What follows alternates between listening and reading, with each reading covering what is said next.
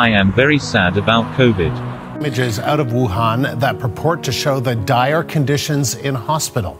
The whole world is dying, and it is because people eat meat. The woman says medical workers and patients were stuck with 3 dead people in a packed hospital corridor, and that there was no leader and no one to take care of the bodies. Meat spreads diseases, and I must stay indoors indefinitely to help save lives. The meat we eat is a pandemic risk too. If you actually want to create global pandemics, then build factory farms.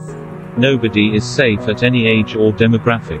Coronavirus and COVID-19, younger adults are at risk too. Healthy young people are dying. Wrecked our lives. Families of 3 young adults who died from COVID-19 share heartbreaking stories.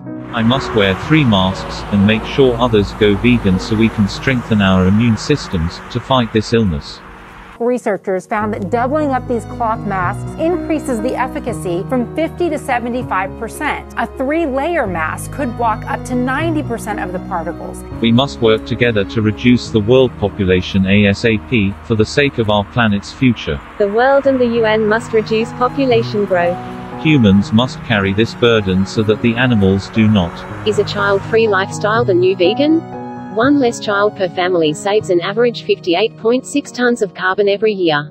It is not enslavement with human blood, toil, sweat and tears. The Western world, and in particular the United States, has gone mad for avocados. Gangs are hijacking the industry, extorting and kidnapping producers, stealing trucks with their crops. They started by asking me for more money per hectare. Some guys grabbed me and kidnapped me in their truck. They beat me and broke my head open. It is not unethical if a few humans are troubled. Een chocoladereep kost hier €2 per stuk. En Alfonso verdient maar €7,50 per dag. Van dat geld moet hij 15 gezinsleden onderhouden en betaalt hij 4 arbeiders.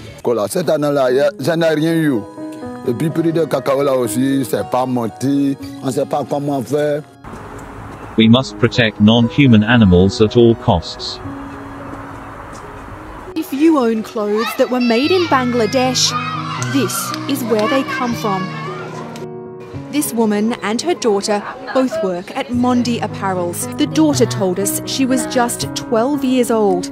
They each earn around $50 a month. Last month I worked 20 days, but they only paid me for 11, she said. If I question them, they yell at me.